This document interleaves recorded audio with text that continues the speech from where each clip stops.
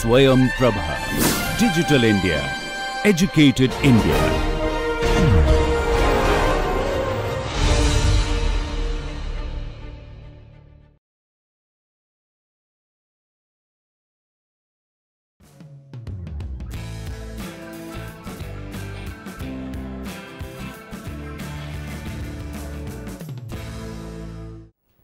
In the last class we derived the wave equation, and please remember that we derived the wave equation from the fundamental equations of fluid mechanics, and that is we just took the equations of fluid mechanics, we linearized those equations and then manipulated the equation to get a nice linear equation which is it is a second order partial differential equation, and we actually got solutions for this equation.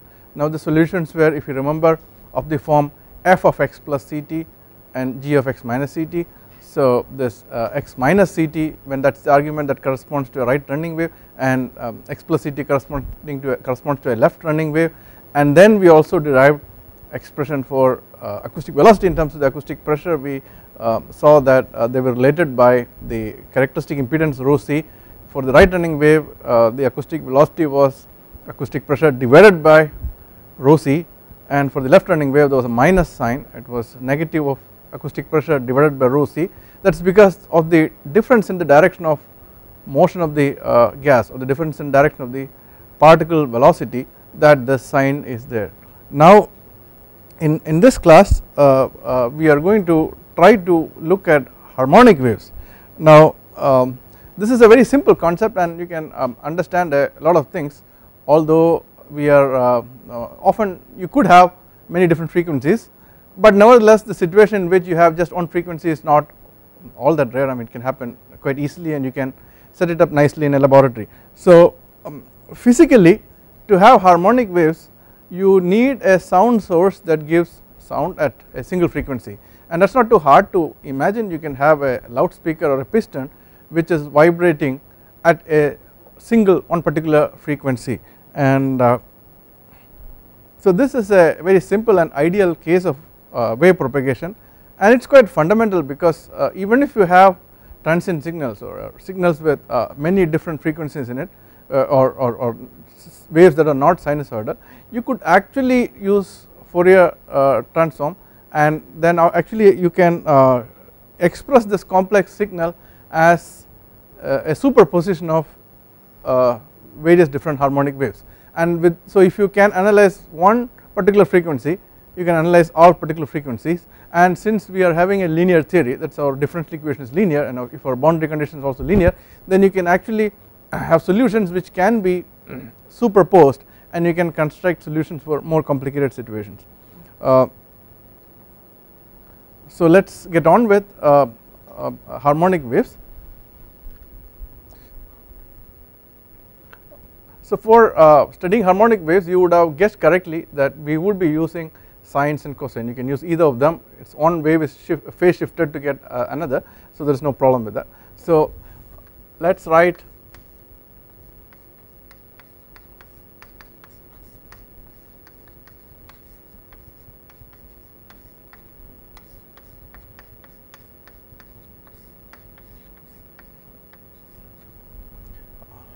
so this is a typical expression for plane propagation of harmonic waves. Plane because we are talking about one dimensional wave, or x is the only spatial dimension, and you can also see that this is of the form f of t minus x over c.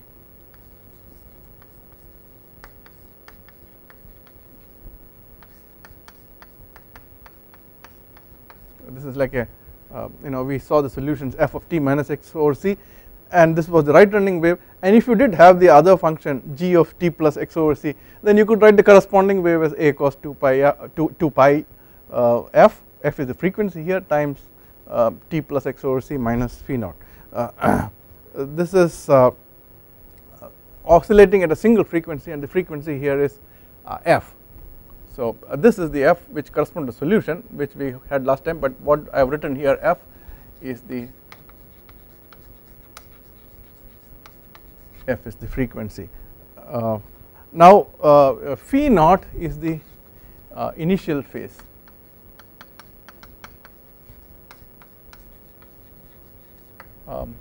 This is because depending on your choice of coordinate system, depending on when you start the clock, you can change the phase depends on that actually.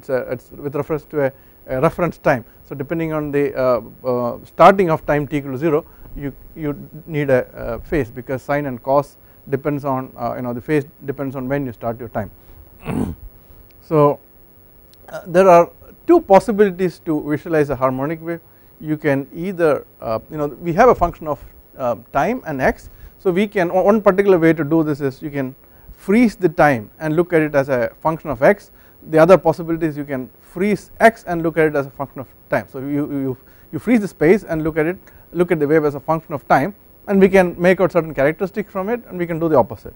So let me first look at freeze the space, that is at one particular space I am sitting and looking at the wave. So what I could do is to put a microphone at one particular location and see how the wave looks like, and we can take the signal from the microphone to oscilloscope and visualize it. So let me draw how a typical signal would look like.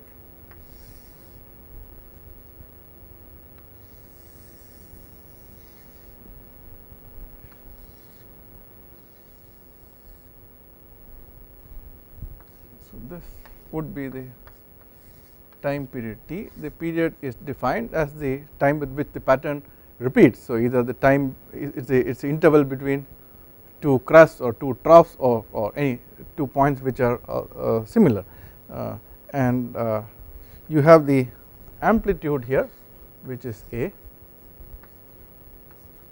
So that is the amplitude of the wave, and here we are now, let me mark the axis, it is p of let us say some reference value p of t 0 comma t as a function of t, and you can easily see that this particular value, if I read off, this would be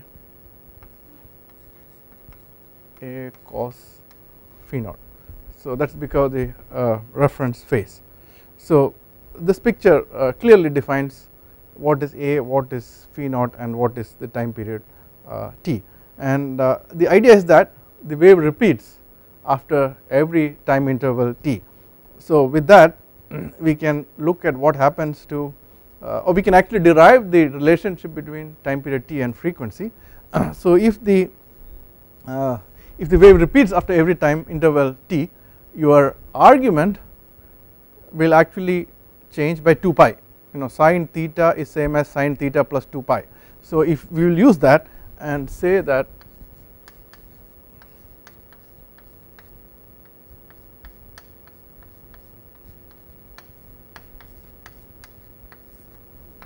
so this is after a time interval t minus what was there at original time.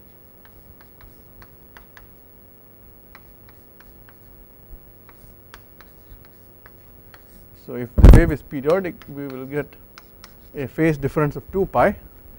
So if you expand this, you will see 2 pi ft plus 2 pi ft minus 2 pi f x over c minus phi naught minus 2 pi ft minus 2 pi f x over c minus phi naught equal to 2 pi, and you can see this cancels, this cancels, this cancels. So what you would get is 2 pi ft equal to 2 pi, which we can simplify and say ft equal to 1, or time period t equal to 1 over f. I think all of you knew this in advance, but this is like a rigorous way of saying that the time period of a wave goes like the reciprocal of the frequency. Now we will do the other approach. What we can do is, in this particular example, we froze the distance. So we said we will stay at x equal to 0, and we looked at the variation in time. So instead what we can do is we freeze at one particular time, and then we see the variation in x. How is it possible to freeze in one particular time? So what we can do is we can put microphones at various locations along the duct or whatever, and you make measurements at one instant t, one particular instant of time. You make measurements with several different microphones along your duct where the sound is propagating, and plot them. So that would be the way how to get the distribution along space. So what you would get will be something of this form.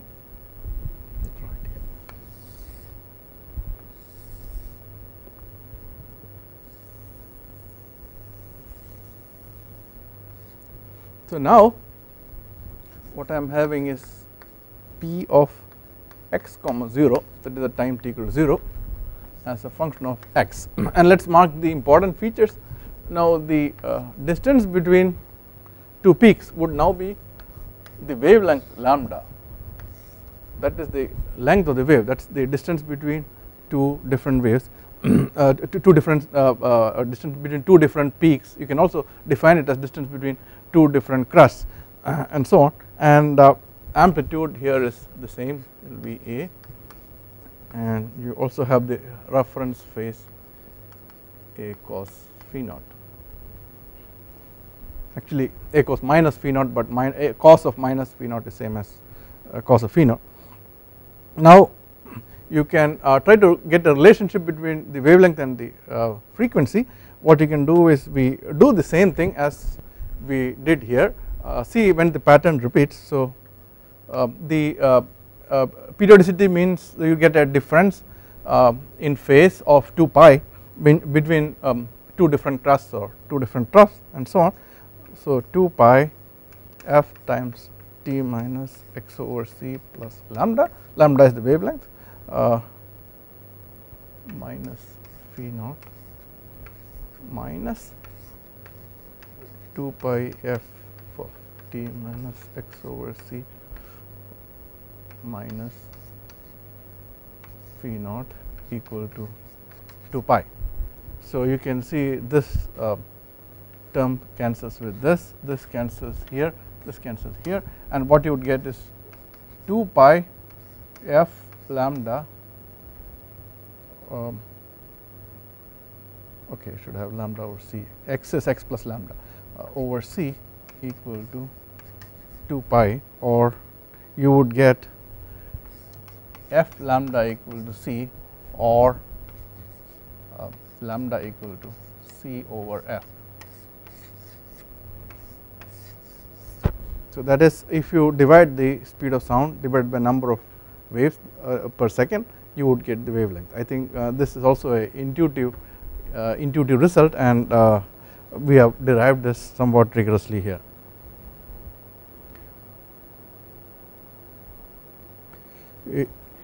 In other words, within this time interval t, the peak has travelled a distance lambda at the speed c. C is the speed of sound. Now I just want to do one more definition, which is wave number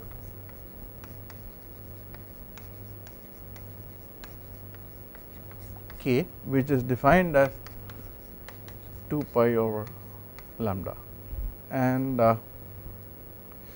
which is equal to 2 pi f over c, which is also defined as omega over c. Now so k is the wave number, which is defined as 2 pi over lambda, which is which can be written as lambda is c over f, so c over f here, which is omega over c. Omega is referred to as the angular frequency.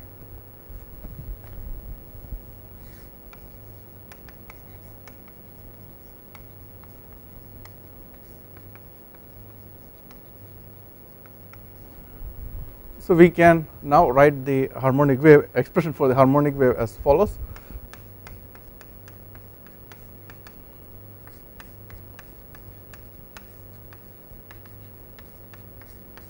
This is what we had to begin with.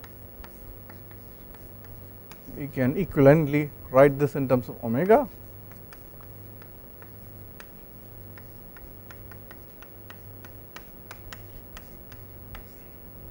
also in terms of wave number we can write, because omega over c is k,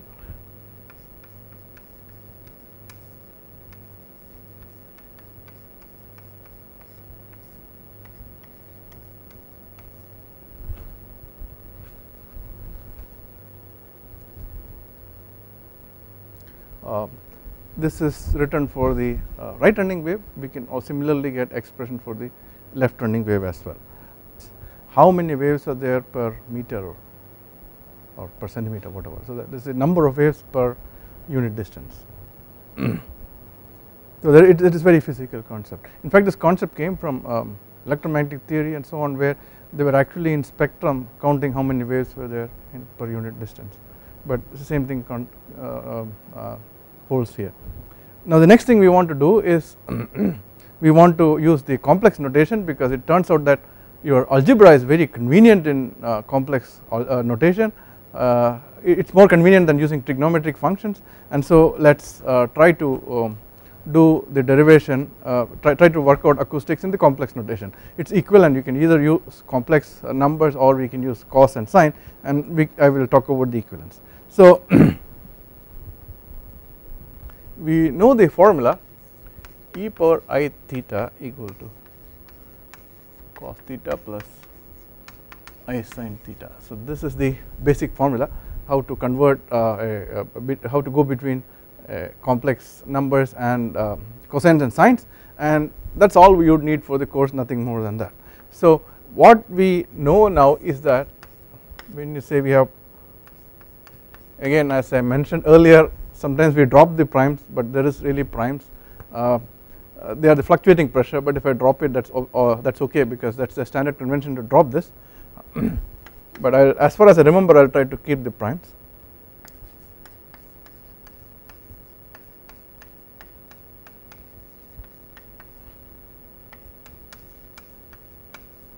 So if you see this formula, e power I theta is cos theta plus I sin theta. So cos theta is really the real part of e power I theta. So if you want a function with cos theta and you insist on writing exponential e power I theta, then what you can do is you can write cos theta as real part of e power I theta. So if you want, so let me write that.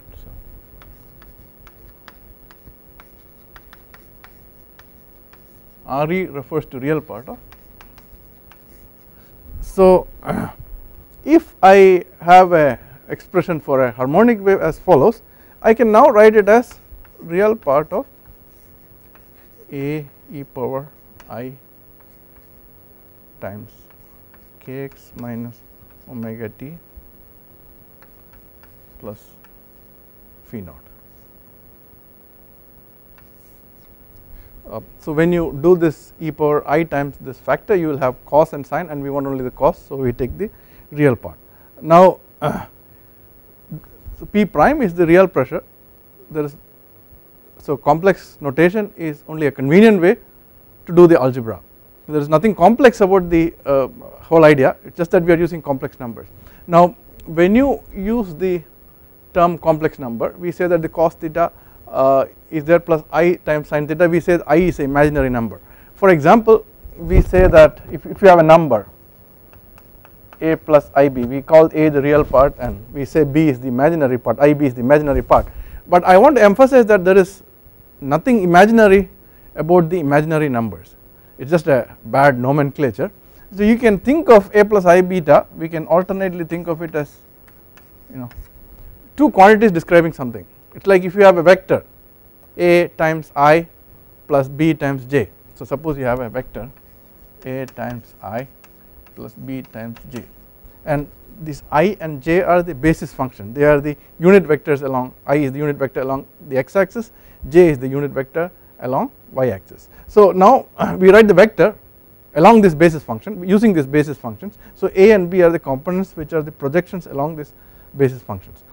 So instead of using I and j, the basis functions that we use are 1, 0 and 0, 1. 1, 0 in conventionally we refer to as 1, and 0, I we refer to as I. So it is just complex number is a quantity which helps you to, there are some quantities which need two things to be specified. So a complex number enabled to do that. So although we have a real part and imaginary part, the imaginary part is not really an imaginary thing, it is just a convenient way of notation, and you see that here in complex when we use this, we actually use imaginary numbers to denote the phase, as I will show you in a few minutes time. So suppose we were to expand this out, so we can say that P prime of x comma t equal to a e power I times kx minus omega t minus phi naught. This can be recast as a e power I phi naught times e power I kx times e power minus I omega t. Okay. So, now what we can do is we can club these things together. This is the function of space. So, we can call it p hat of x. This is a function of space times e power minus I omega t. This quantity is called the complex amplitude. P hat of x is the complex amplitude. I must emphasize one thing here, we should not take the complex amplitude and take its real part, that is meaningless. We take the complex amplitude multiplied by e power I omega t and then take the real part of the whole thing, that will give the instantaneous pressure. Okay, is that clear? Let me repeat again, we take the complex amplitude multiplied by e power I omega t, or here it is e power minus I omega t, you can use both. This will be cos omega t minus I sin omega t. So, you do this whole multiplication and then take the real part, and that is what gives the instantaneous pressure.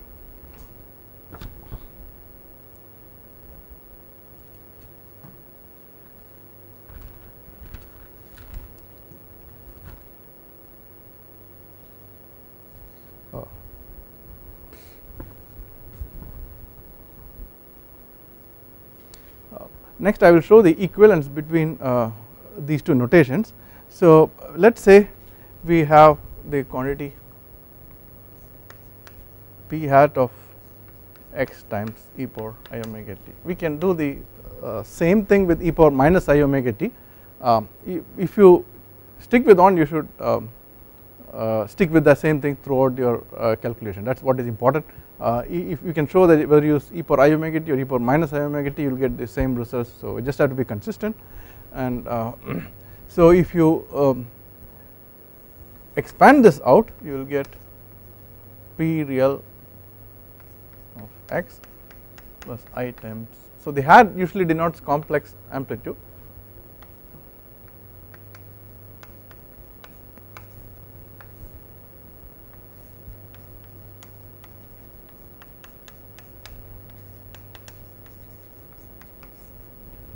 So, let us multiply this thing out. So, what you get is p real of x times cos omega t minus p imaginary of x times sin omega t plus I times p, I missed the hat, sorry, x times t plus p real of x times sin omega t. So, this is the real part, and that is what we are interested in. As I mentioned, the instantaneous pressure is take the real part of this whole thing, p hat x e power I omega t. So, this is the real part, and that is what we are interested in. So, this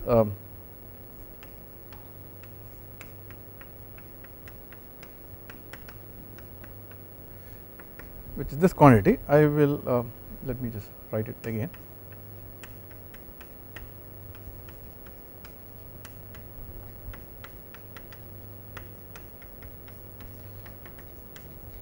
Now, I will do a algebraic manipulation. What I will do is take the square of p r squared plus p imaginary squared, its square root, and we will multiply and divide by that. So, what we get is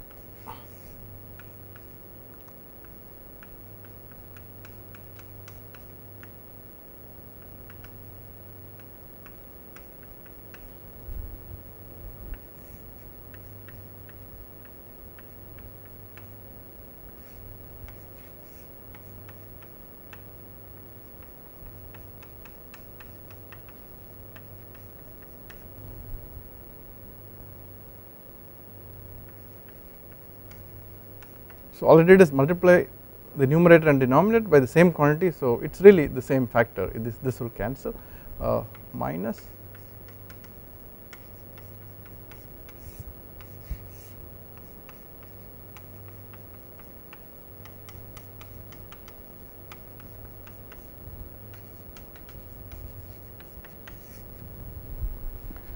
now we can say that this is very simple algebra. Now we can say this is expression is same as p r squared of x plus p imaginary squared of x times, we can write this term as, let us say, cos phi, and this term as, let us say, sin phi. And you know that if you square this plus square this, you will get 1. So this it is pr squared plus p imaginary squared divided by this quantity squared. So you will get 1 if you add this, square this term and square this term and add them. So this we can write as cos phi cos omega t minus sin phi sin omega t. So this could be recast as root of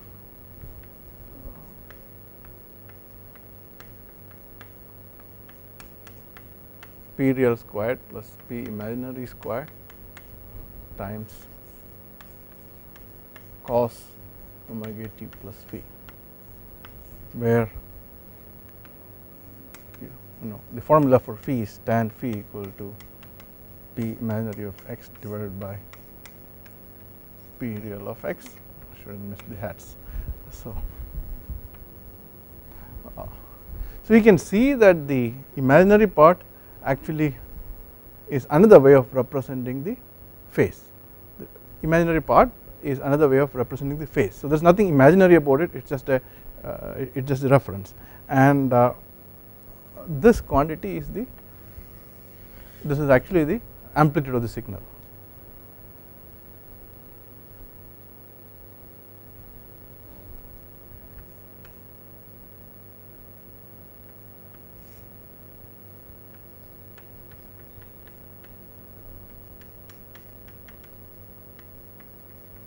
So this is actually the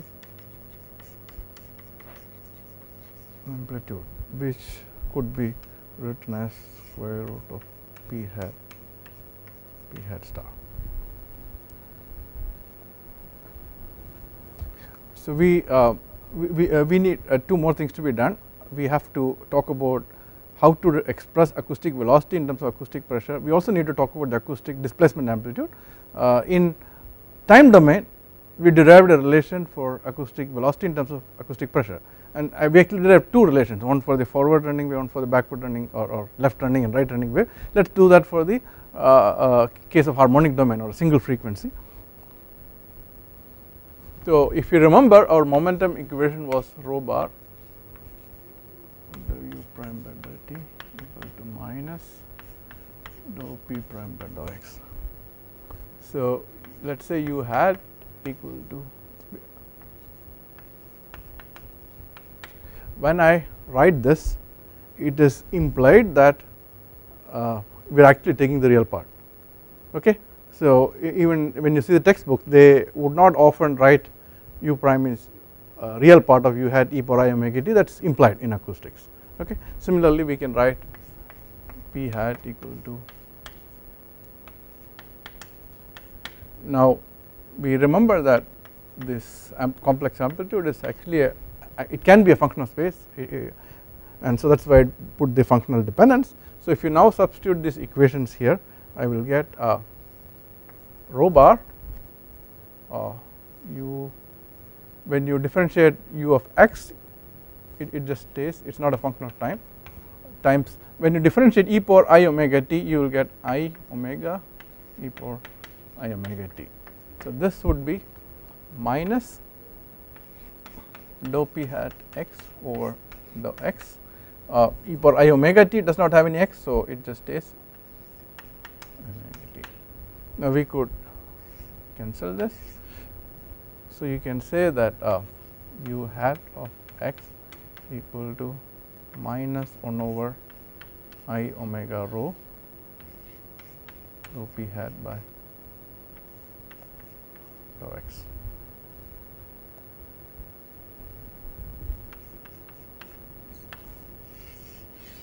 So, this is the relationship between acoustic velocity and acoustic pressure in the harmonic domain. I must emphasize that when you say u hat of x, that is really the particle velocity, that is, if you think of the fluid particles, it is the velocity of fluid particles, that is different from the speed of that is different from the speed of the wave. Now, just to give a analogy to make these things clear, suppose you are standing in a line, let us say you are going to a movie and you are standing in a line, and somebody pushes the last fellow in the line, and then he pushes the guy in front, and then he pushes the person in front, and so on. So, eventually the push which started at the end of the line travels forward, and it will be going till the guy at the front of just before the ticket counter. Now, the wave itself actually moves across the line, although each person may only move a little bit. So, the push will go at certain speed all through the line, that will be equivalent to our propagation of the wave, the pattern itself moving, but each person moves a little bit when the push happens, that would be like our particle velocity. So, that would be it's a very crude analogy, but I hope it helps you to understand the difference between particle velocity and phase velocity. So, the c, which is the speed of sound, that is the rate at which the wave propagates, that is different from how much the fluid particle moves. This is very important, and when we say u hat of x, this is this u is called acoustic velocity, and this is different from c. C is the speed of sound. So, please remember to distinguish between these two. The last thing that I want to speak about is the relationship between particle displacement and particle velocity. So, it is quite simple, displacement and velocity can be written by you differentiate the displacement, you get the velocity. So, this is the particle.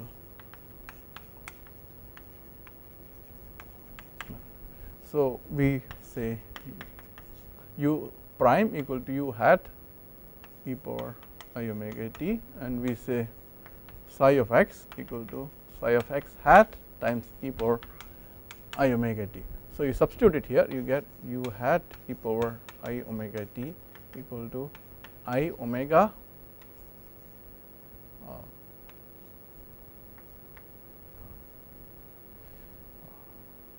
so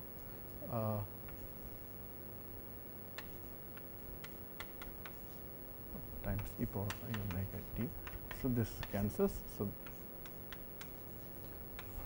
you get a simple relationship between the acoustic velocity and the particle displacement and the acoustic velocity.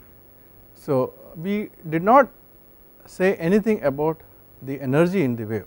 So, the next issue that we are addressing is to look at how much energy is there in the wave and try to write expression for it and try to see expression to look at the evolution of the energy. Okay.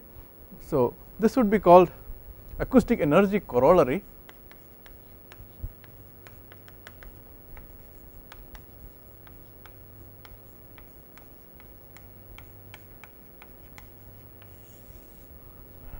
Corollary, because we are not deriving anything from first principles, we are taking the momentum equation and the continuity equation, and from those equations we are getting another equation. So, we are not deriving an equation from scratch, the existing equations, the continuity and momentum equations are there, and we are deriving energy equation which is compatible with that. So, that is why it is called corollary, it is from something that is already existing. So, recall that the momentum equation or the Euler equation is of the form rho bar dou u prime by dou t plus dou p prime by dou x equal to 0. What I will do is to multiply this equation by u prime, and now I have rho bar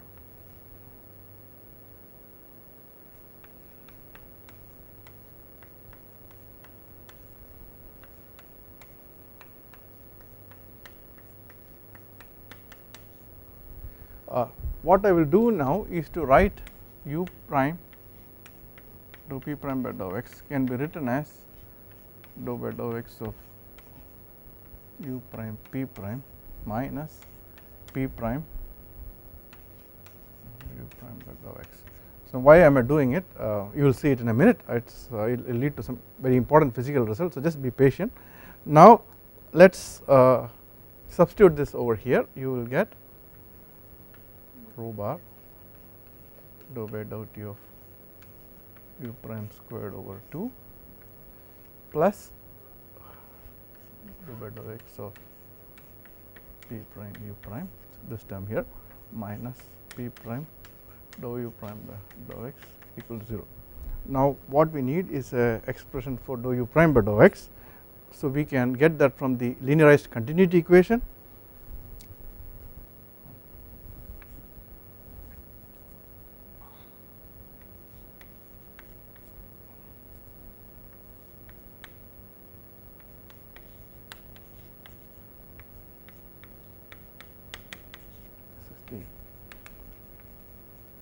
Linearized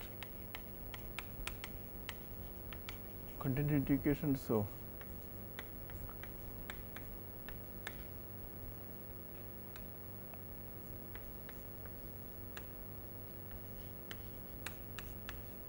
now we have a expression for dou u prime by dou x, which is here. We also note that you remember last class we said rho prime equal to p prime over c square. So, if you substitute that in here, you will get minus 1 over rho bar c square dou by dou t of p prime. So, what we are going to do is to substitute this equation here, and you will get rho bar dou by dou t of u prime squared over 2 plus dou by dou x of p prime u prime minus 1 over rho bar c squared. We have a p prime multiplying this dp prime by dt. So, you will get dou by dou t of p prime squared over 2 equal to 0. So, we can club this term and this term together and write very nicely. So, we can say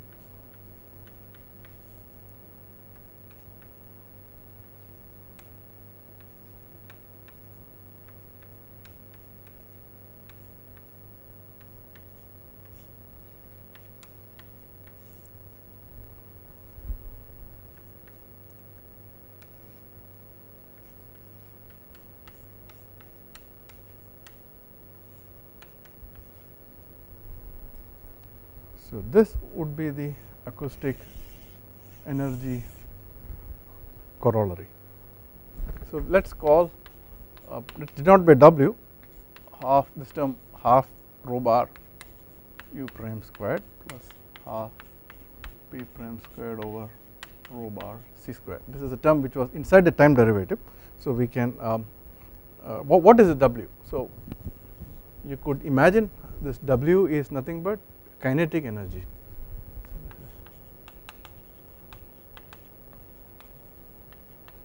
And this would be like the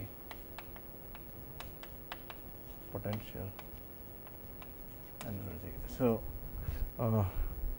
so we can say that dou by dou t of W plus dou by dou x of p prime u prime equal to 0.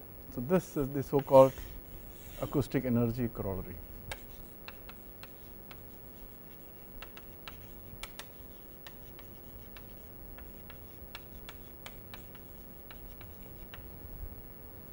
So, this above equation is for the one dimensional case. If you were having a general 3 dimensional case, you would still have an equation which is similar. Instead, so I must say this is for one dimensional case. For 3D, what you would have is instead of dou by dou x, we will have del dot PV equals 0, where W will now be defined as half rho bar V dot V, or the magnitude of the velocity squared, plus half P prime squared over 2 rho naught C squared, and this term inside the gradient, that is PV, is a vector quantity. This is called I. This is the acoustic intensity vector.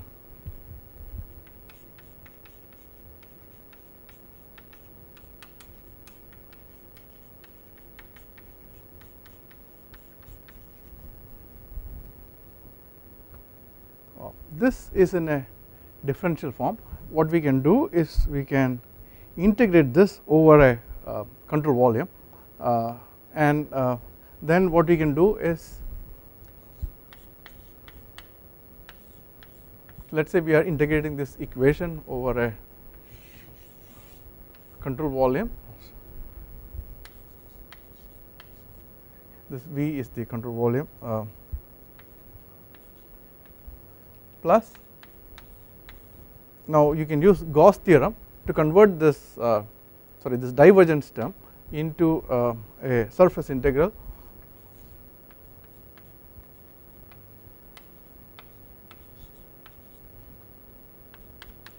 So this is the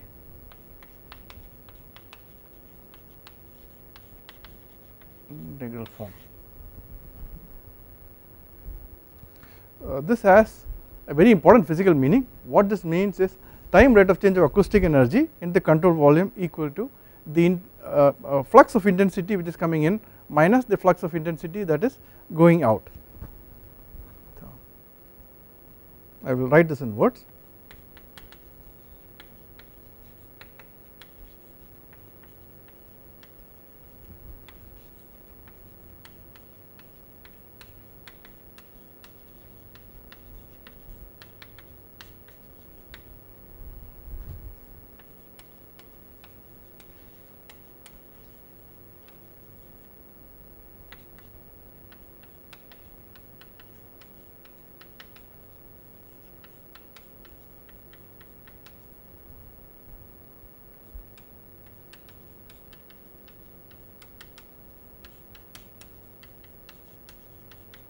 So this intensity coming in of flux intensity flux coming in minus intensity flux coming out across the control surface. So what does this physically mean? So if you have some amount of acoustic energy that is coming in from the coming in from the boundaries. So let us say we have a duct here and we have some boundaries. So if a lot of energy is, more energy is coming into the control volume from the boundaries, and if more is coming in than what is going out, then naturally the energy in the control volume will increase. Now if more energy is going out compared to what is coming in, then you would have the acoustic energy in the control volume decrease. Now if they are same, whatever is coming in, whatever is going out, acoustic energy will stay same. Or if nothing is coming out and nothing is coming in, you have very rigid walls and you have a cavity, then the acoustic energy will stay same. So this is a very beautiful result. It is called the acoustic energy corollary. Later on in the course, when we speak about the onset of thermoacoustic instabilities and how sound is driven by fluctuations in heat release rate, we will actually be deriving extensions of this equation with source term. So right now there is no source term in it. There is, if you can have things coming from, you can have things coming from boundary in or out, but there is nothing produced inside. In reality, you can imagine things, sound can be produced, sound is always produced somewhere or the other. So if we are concerned about thermoacoustic instability, so if there is a flame here and if there is some mechanism with which sound is produced, then we have to account for it. So we have to modify this equation to account for source term.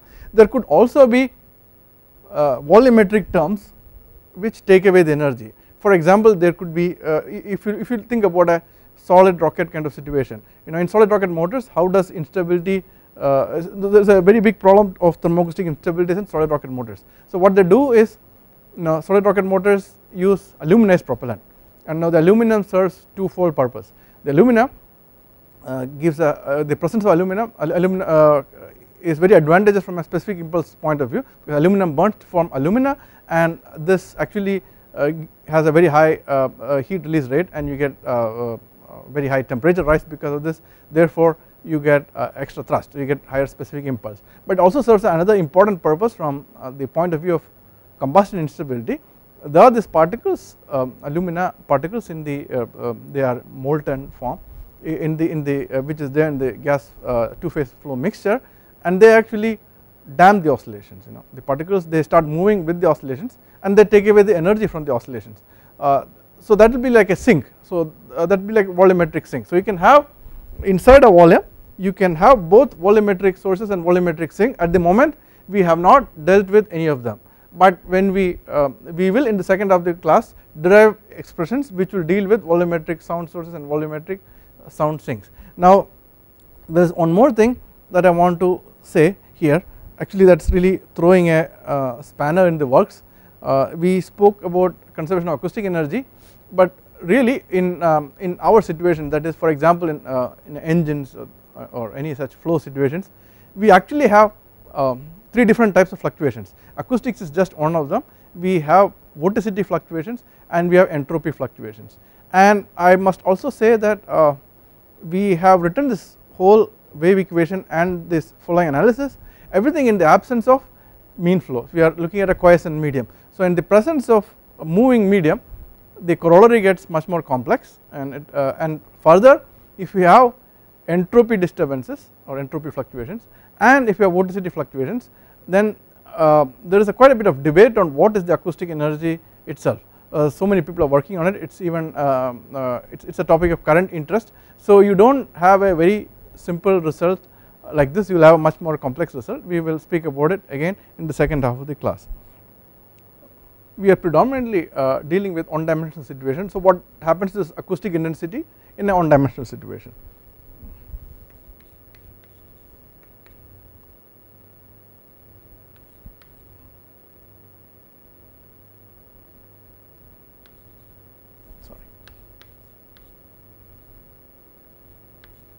So in a one dimensional situation we have only the x component, so we have only u. So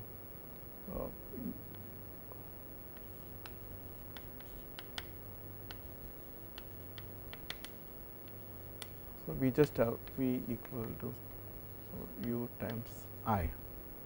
So and if you are looking at let us consider a special case of plane wave.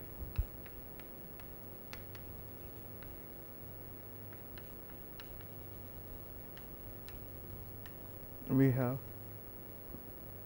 u equal to p over rho bar c. So then we can say I equal to p prime squared over